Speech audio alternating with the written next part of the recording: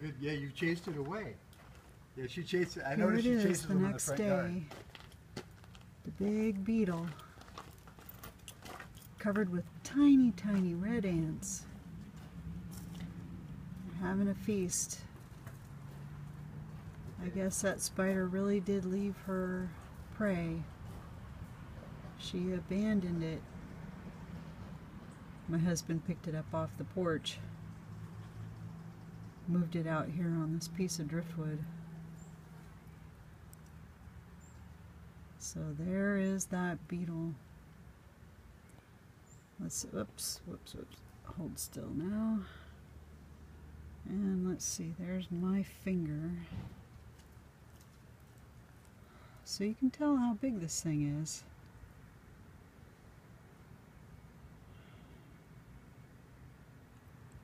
That's a big beetle, all right. And soon it'll be food for a whole bunch of ants. Well, it already is.